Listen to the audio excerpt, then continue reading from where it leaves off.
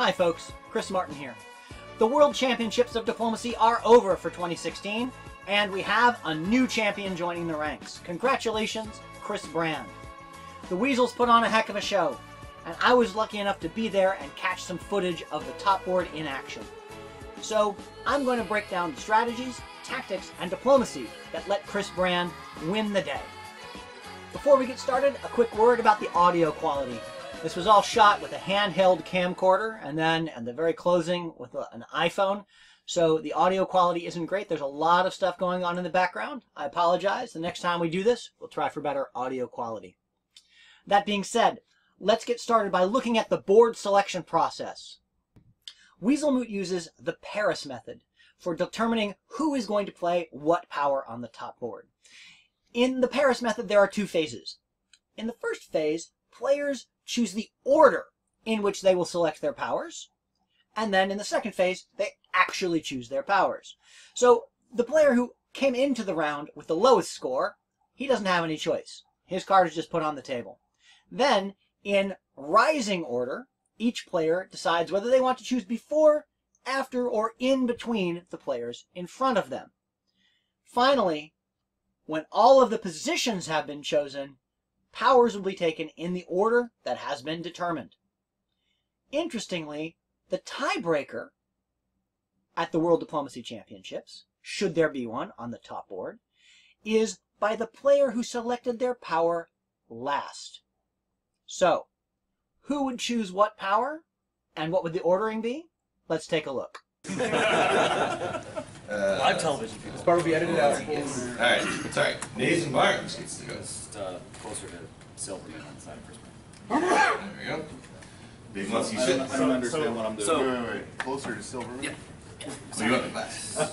Do you want to go? Last. Oh, I'm sorry. I didn't realize which one. No, we're going, towards me.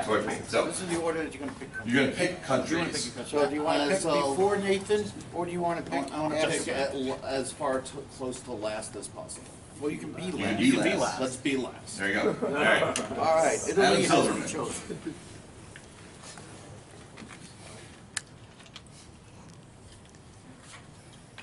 Alright. So, Peter Jurgen. Adam, where did you pick? Adam went to the second to the front for now. Third to the back. Peter Jurgen picks the first spot at this point. Andrew Goff.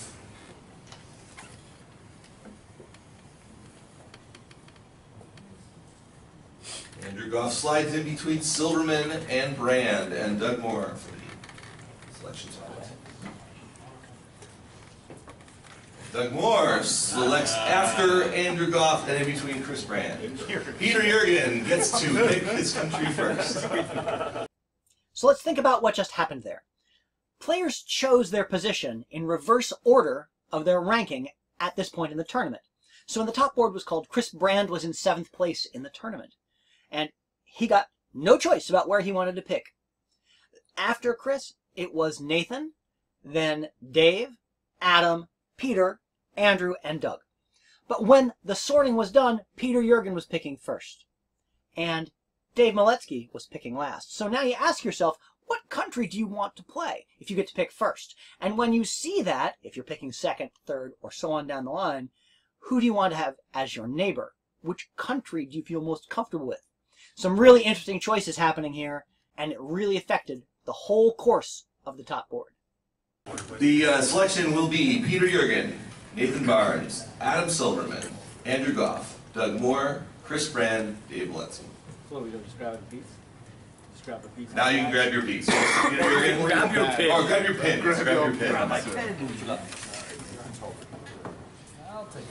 With the first pin, Peter Jurgen picks Austria. All right. Barnes picks France. Nathan Barnes, France. Right. Adam Silverman. And just for tournament rules, the further back you pick is the tiebreaker if the time round comes up. I should have mentioned that first. The rules were usually written.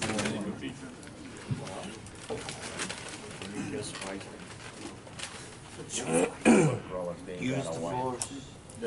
Yes. This is a hard choice. Adam Said he didn't have a strategy going in, but he takes Adam Silverman picked England. Britain. England. Ah. Scott deserved that. Nicolas. Nicolas. There's no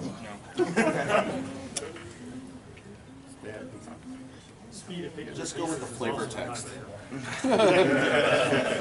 Did Tom Coburn just say that? Okay, so his handwriting's on. Andrew Goff picked Takes an Russia. early lead. Oh, all right. Doug Moore. Germany. Picks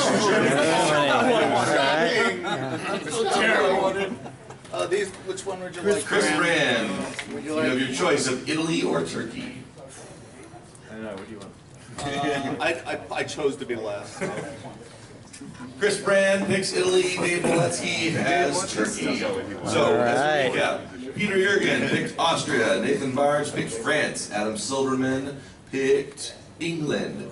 Andrew Goff picked Russia. Doug Moore picked Germany. Chris Brand picked Italy. Dave Walensky was forced to Turkey. I've written an order. He's already picked. Good luck, top board. Good luck. Yeah. All right. So some fascinating choices there. Peter Jurgen going first takes Austria. I like that choice. Austria right in the middle, right in the heart of everything. Lots of opportunity for play. Nathan Barnes second takes France. A very safe choice on the top board. Great defensive position. Nobody's going to run in on you really quickly. You're going to have play into the mid-game almost certainly. Adam has the really interesting choice. Does he want to be in the same theater as Peter, or does he want to be in the same theater with Nathan? He and Nathan maybe have a little more history playing together than he and Peter do, and he chooses England. So it's a corner position. Interesting choice. Andrew Goff then, with the remaining choices of Russia, Germany, Italy, or Turkey, takes Russia. Has to play in both theaters. It's going to definitely be keeping him busy, making sure he's talking to everybody. That puts Doug in the position of Germany, Italy, or Turkey, and I could have told you that he was hoping that he'd get Germany at that point. Very happy with that. I think Doug is. And then Chris Brand, Dave Miletsky, Italy and Turkey. Chris Brand takes Italy. Dave takes Turkey. And now we get started. The spring in 1901 and the negotiations. But that's it for this video. Look for the next one when we're going to do spring of 1901.